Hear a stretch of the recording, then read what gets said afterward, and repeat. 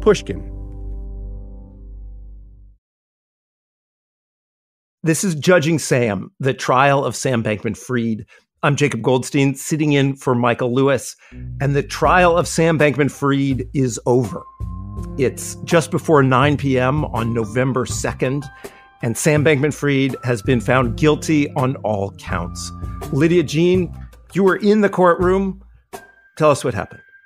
So, we were all in the courtroom for hours waiting for the verdict. And honestly, we weren't expecting a verdict at that point because they hadn't been deliberating very long. Right. I mean, it could take days, right? It's not unusual for a jury to deliberate for days. Yeah.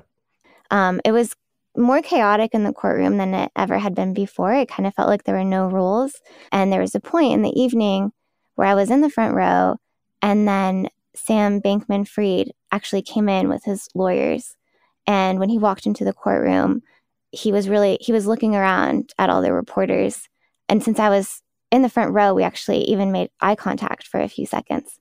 It honestly felt like too much. And at that point, a marshal came up to me and told me I had to move out of the first row, which felt like a bit of a relief. It was almost too intense to be so close. And what did he seem like? Just the entire day today, he just seemed really interested to be looking at everyone who was in the courtroom. I noticed also he was looking at the jurors pretty intently as well. I don't know. It just kind of seemed like he just wanted to see us. Uh-huh. So you're there. It's kind of weird. You're kind of hanging out with SBF in this very fraught moment. What happens next? Well, then at 7:40, it was announced that there was a verdict. Okay. And shortly after, Sam Bankman-Fried's parents came back into the courtroom. It kind of looked like Sam's dad was kind of holding up Sam's mom a little bit. And we were all instructed to not make any noise or react in any way when the verdict was read out loud. And then the jury came in, and I noticed that the jury wasn't looking at the judge, and the jury wasn't looking at Sam Bankman-Fried either. They were kind of just looking straight ahead to their seats. Okay. The foreperson was juror number 4. She was wearing a blue shirt, and she passed the verdict to the deputy. It's just a piece of paper, basically. It was just a piece of paper. The counts were read by the deputy. They went through each count, and for each count, she said he was guilty. So it was 7 guilties. And at that point, I noticed that Sam's dad's head was totally down. He was kind of like holding his head in his hands. And it looked like Sam's mom was kind of resting her hand on his back. And, Sam was standing when they were going through all the charges. And there was like an awkward moment where it was like he wasn't sure whether they were done, whether he could sit down or whether he should keep standing. And then he sat down. Did he show any emotion or any response? I could only see the back of his head, but I was looking really closely, and it seemed like he was still doing that thing where he's like just jittering a tiny, tiny bit. Uh-huh.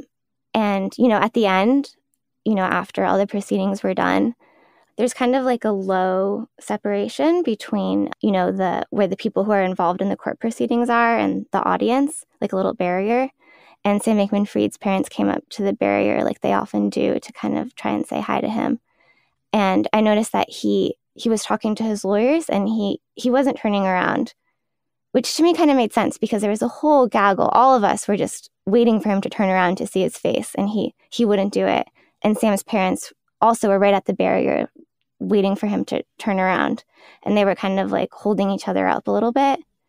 And then he was escorted out of the courtroom by his lawyers. And right when he was at the door, he turned around really quickly just to look at his mom. And at that moment, she kind of fell forward a little bit. And then she picked herself up. And Sam went out the door? And Sam went out the door. We'll be back in just a minute.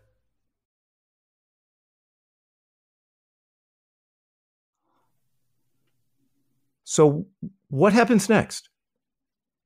So Sam Bankman-Fried actually has a second trial that's now scheduled for March 11th because, as you may remember, there are a few other charges that weren't part of this trial. So that trial got scheduled today, and it's supposed to be on March 11th, though It could still not go forward. Right.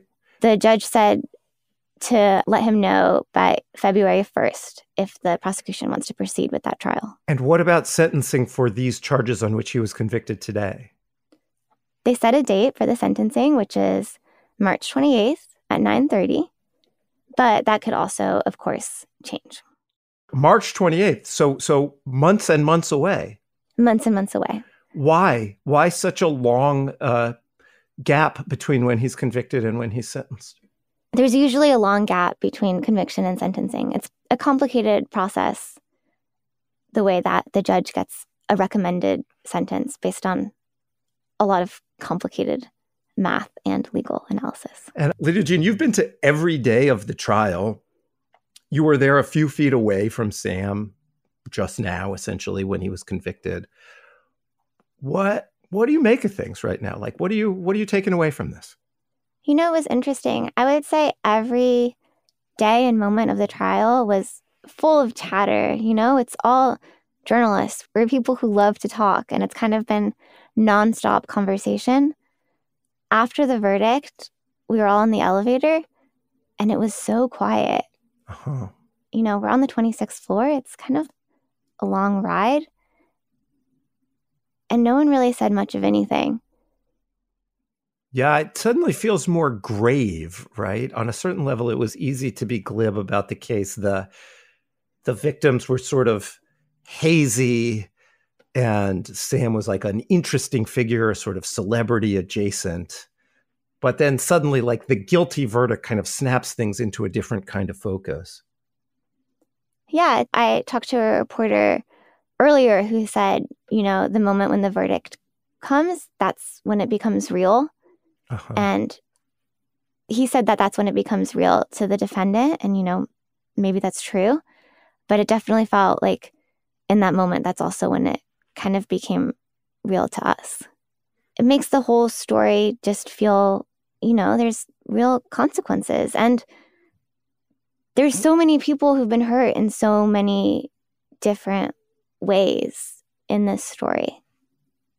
Okay, Lidia Jean, it was great to talk with you. Thanks very much. It was great to talk to you too, as always, Jacob. We'll be back in your feed next week with more expert analysis from Sam Bankman-Fried's trial. Thanks for listening.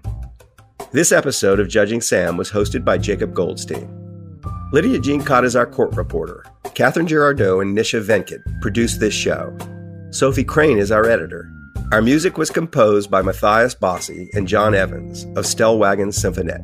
Judging Sam is a production of Pushkin Industries.